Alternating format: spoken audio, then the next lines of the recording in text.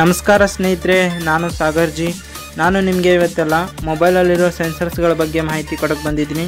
ಯಾವ ಸೆನ್ಸರ್ಸ್ ಏನೇನು ಕೆಲಸ ಮಾಡುತ್ತೆ ಅಂತ ಬನ್ನಿ ವಿಡಿಯೋ ಸ್ಟಾರ್ಟ್ ಮಾಡೋಣ. Let's get started.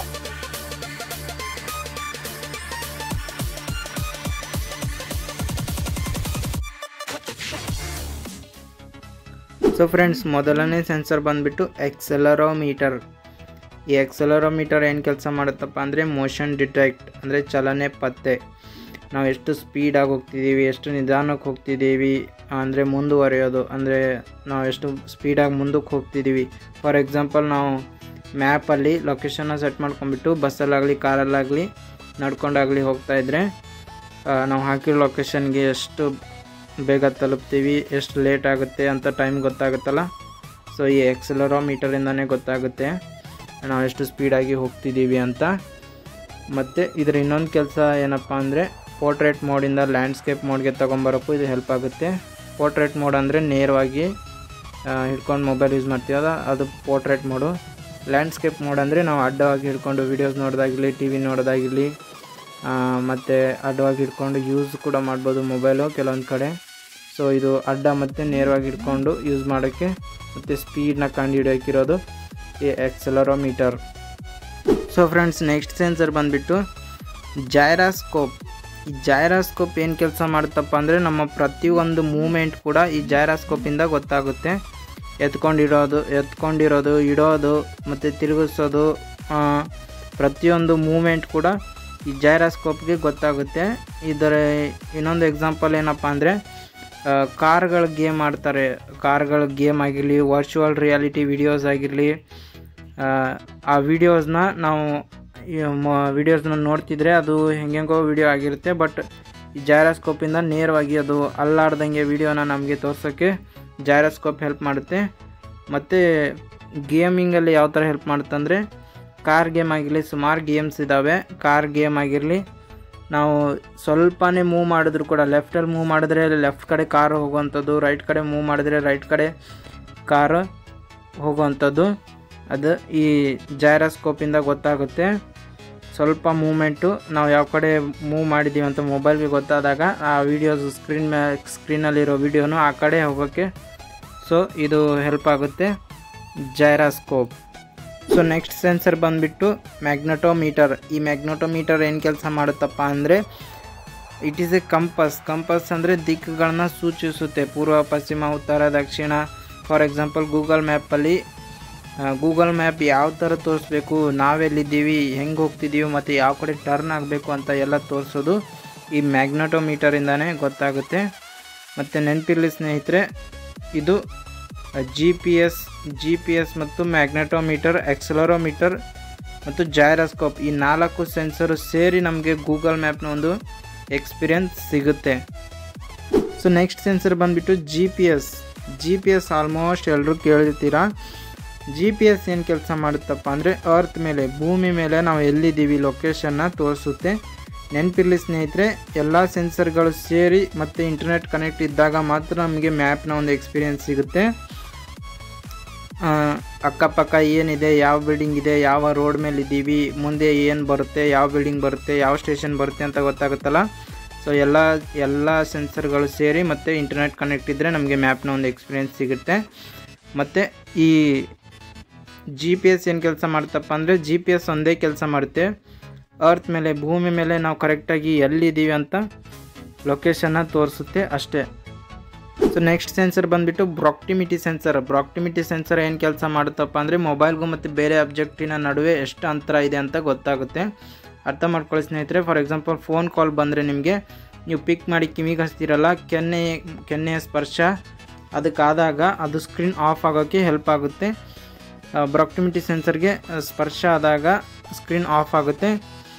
ಇಲ್ಲಾಂದರೆ ಕೆನ್ನೆಗೆ ಏನಾದರೂ ಟಚ್ ಆಗಿ ಬೇರೆ ಆಪ್ಷನಲ್ಲಿ ಹೋಗುತ್ತೆ, ಎಲ್ಲಾದರೂ ಹೋಗುತ್ತೆ ಅಂತ ಈ ಪ್ರಾಕ್ಟಿಮಿಟಿ ಸೆನ್ಸರು ಒಂದೇ ಕೆಲಸ ಮಾಡುತ್ತೆ, ಸ್ಕ್ರೀನ್ ಆಫ್ ಮಾಡೋಕ್ಕೆ ಹೆಲ್ಪ್ ಮಾಡುತ್ತೆ.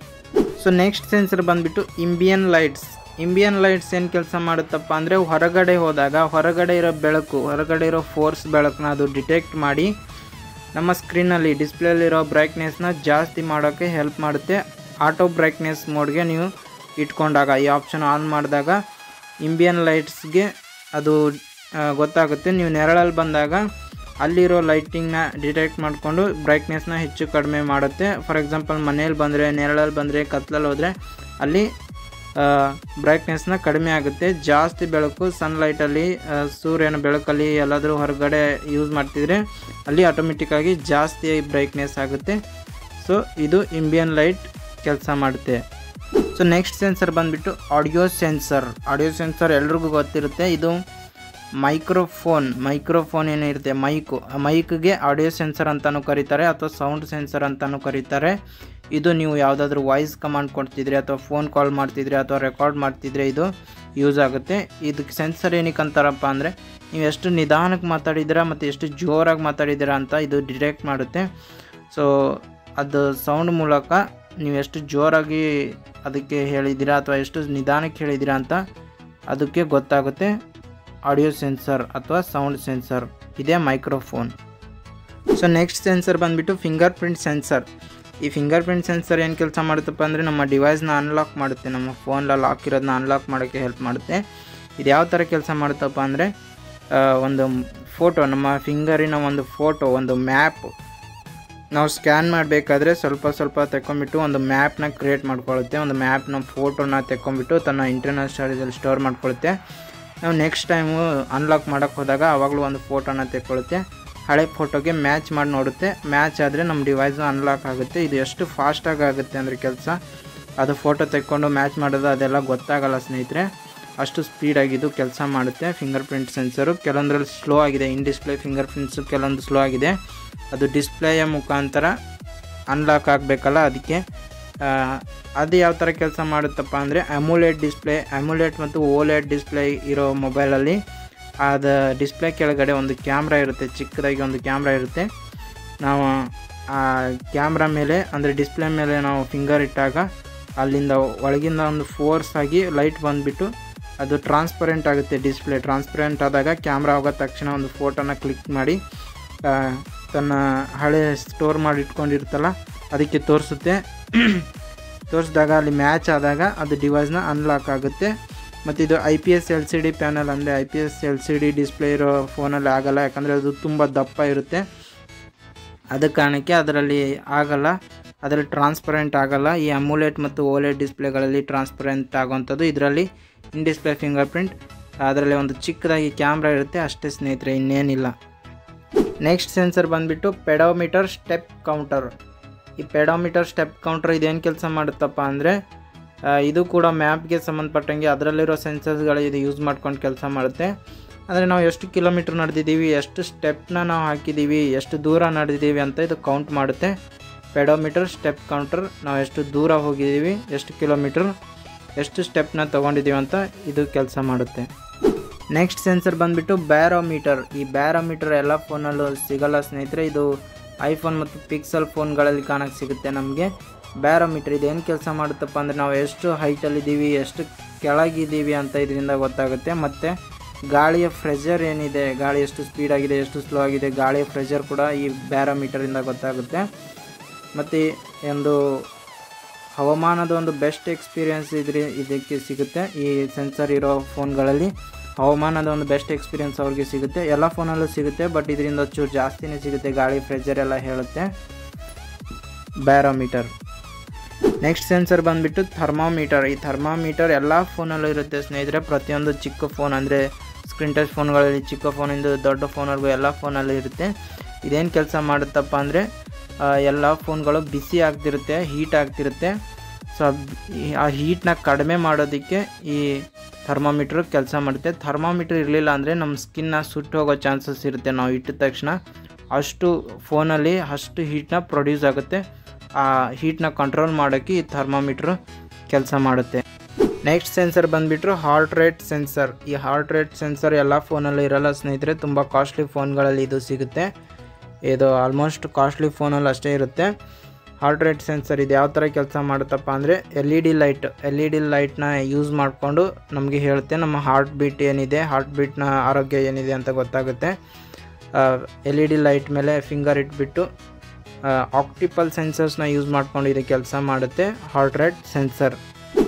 ನೆಕ್ಸ್ಟ್ ಸೆನ್ಸರ್ ಬಂದುಬಿಟ್ಟು ಇನ್ಫ್ರಾರೆಡ್ ಸೆನ್ಸರ್. ಈ ಇನ್ಫ್ರಾರೆಡ್ ಸೆನ್ಸರ್ ತುಂಬ ಫೋನ್ಗಳಲ್ಲಿ ಇರಲ್ಲ, ರೆಡ್ಮಿ ಫೋನ್ಗಳಲ್ಲಿ ಕೊಡ್ತಿದ್ದಾರೆ. ಇನ್ಫ್ರಾರೆಡ್ ಸೆನ್ಸರ್ ಇದೇನು ಕೆಲಸ ಮಾಡುತ್ತಪ್ಪ ಅಂದರೆ ನಮ್ಮ ಮೊಬೈಲ್ನ ರಿಮೋಟಾಗಿ ಕನ್ವರ್ಟ್ ಮಾಡೋಕ್ಕೆ ಹೆಲ್ಪ್ ಮಾಡುತ್ತೆ. ಯಾವುದೇ ಸೆಟ್ ಟಾಪ್ ಬಾಕ್ಸ್ ಆಗಿರಲಿ, ಯಾವುದೇ ಟಿ ವಿದಾಗಿರಲಿ, ಇನ್ಫ್ರಾರೆಡ್ ಸೆನ್ಸರ್ ರಿಮೋಟಾಗಿ ಕನ್ವರ್ಟ್ ಮಾಡೋಕ್ಕೆ ಹೆಲ್ಪ್ ಮಾಡುತ್ತೆ. ನೆಕ್ಸ್ಟ್ ಸೆನ್ಸರ್ ಬಂದುಬಿಟ್ಟು ಎನ್ ಎಫ್ ಸಿ ಇದೇನು ಕೆಲಸ ಮಾಡುತ್ತಪ್ಪ ಅಂದರೆ ಇದು ಸೇಮ್ ಇದು ಕೂಡ ಬ್ಲೂಟೂತ್ ಥರನೇ, ಬಟ್ ಇದು 4 ಸೆಂಟಿಮೀಟ್ರ್ ಅಷ್ಟೇ. 4 ಸೆಂಟಿಮೀಟ್ರ್ ಒಳಗಡೆ 2 ಫೋನು NFC ಸಪೋರ್ಟ್ ಇದ್ದರೆ, NFC ಸಪೋರ್ಟ್ ಇರೋವಂಥ ಮೊಬೈಲ್ ಆಗಿದ್ದರೆ 2 ಫೋನ್ಗಳಲ್ಲಿ ಒಂದಕ್ಕೊಂದು ಕಮ್ಯುನಿಕೇಟ್ ಆಗುತ್ತೆ ಮತ್ತು 2 ಫೋನ್ಗಳಲ್ಲಿ ಡೇಟಾ ಟ್ರಾನ್ಸ್ಫರ್ ಮಾಡ್ಬೋದು. ನೆಕ್ಸ್ಟ್ ಸೆನ್ಸರ್ ಬಂದುಬಿಟ್ಟು TOF time of flight sensor. ಇದೇನು ಕೆಲಸ ಮಾಡುತ್ತಪ್ಪ ಅಂದರೆ ಪೋರ್ಟ್ರೇಟ್ ಮೋಡ್, ಕ್ಯಾಮ್ರಾಗೆ ಸಂಬಂಧಪಟ್ಟಂಗೆ ನೇರವಾಗಿ ನಾವು ಫೋಟೋಗಳು ತೆಗಿತೀವಲ್ಲ ಅದರದೊಂದು ಬೆಸ್ಟ್ ಎಕ್ಸ್ಪೀರಿಯೆನ್ಸ್ ಸಿಗುತ್ತೆ. ಫೋಟೋದಲ್ಲಿ ಫೋರ್ಗ್ರೌಂಡ್ ಮತ್ತು ಬ್ಯಾಕ್ಗ್ರೌಂಡಲ್ಲಿ ಚೆನ್ನಾಗಿ ಫೋಟೋ ಕ್ಲಿಕ್ ಮಾಡೋಕ್ಕೆ ಹೆಲ್ಪ್ ಮಾಡುತ್ತೆ. TOF ಸೆನ್ಸರ್ ಬ್ಯಾಕ್ಗ್ರೌಂಡ್ ಬೇಕಾದರೆ ತೆಗಿಬೋದು, ಫೋರ್ಗ್ರೌಂಡ್ ಬ್ಯಾಕ್ಗ್ರೌಂಡ್ ಇದಿದೆ ಅಂತ ಇದು ಹೇಳುತ್ತೆ. ಇದು ಜಾಸ್ತಿ ಫೋನ್ಗಳಲ್ಲಿ ಇದೆ, ಬಟ್ ಕಾಸ್ಟ್ಲಿ ಫೋನ್ಗಳಲ್ಲಿ ಇದೆ TOF ಸೆನ್ಸರ್. ನೆಕ್ಸ್ಟ್ ಸೆನ್ಸರ್ ಬಂದುಬಿಟ್ಟು ಸೋಲಿ ರೆಡಾರ್. ಈ ಸೋಲಿ ರೆಡಾರ್ ಜಾಸ್ತಿ ಫೋನಲ್ಲಿಲ್ಲ, ಪಿಕ್ಸೆಲ್ ಫೋನಲ್ಲಿ ಅಷ್ಟೇ ಯೂಸ್ ಮಾಡಿದರು. ಹೊಸ ಸೆನ್ಸರ್ ಆಗಿದ್ದು ಹ್ಯಾಂಡ್ ಜಸ್ಟರ್ಗೋಸ್ಕರ ಇದು ಯೂಸ್ ಮಾಡಿದರು ಅಷ್ಟೇ. ಸೊ ಇದಿಷ್ಟು ಫ್ರೆಂಡ್ಸ್ ಸೆನ್ಸರ್ಗಳ ಬಗ್ಗೆ ಮಾಹಿತಿ ನನಗೆ ಗೊತ್ತಿರೋಷ್ಟು ನಾನು ತಿಳಿಸೋಕ್ಕೆ ಟ್ರೈ ಮಾಡಿದ್ದೀನಿ. ಎಲ್ಲ ಸೆನ್ಸರ್ಗಳು ನನಗೆ ಗೊತ್ತಿರೋಷ್ಟು ನಾನು ತಿಳಿಸಿದ್ದೀನಿ. ನಿಮ್ಗೆ ಇದ್ರ ಬಗ್ಗೆ ಹೆಚ್ಚಿನ ಮಾಹಿತಿ ಬೇಕಾದರೆ ಅಥವಾ ಏನಾದರೂ ಪ್ರಶ್ನೆ ಇದ್ದರೆ ನೀವು ನಮ್ಮ ಕನ್ನಡ ತಂತ್ರಾಂಶ ಟೆಲಿಗ್ರಾಮ್ ಗ್ರೂಪಲ್ಲಿ ಕೇಳ್ಬೋದು, ಅಲ್ಲಿ ನಾನಿದ್ದೀನಿ. ಮತ್ತೆ ಸಿಗೋಣ. ನಾನು ಸಾಗರ್ ಜಿ. ಗುಡ್ ಬಾಯ್.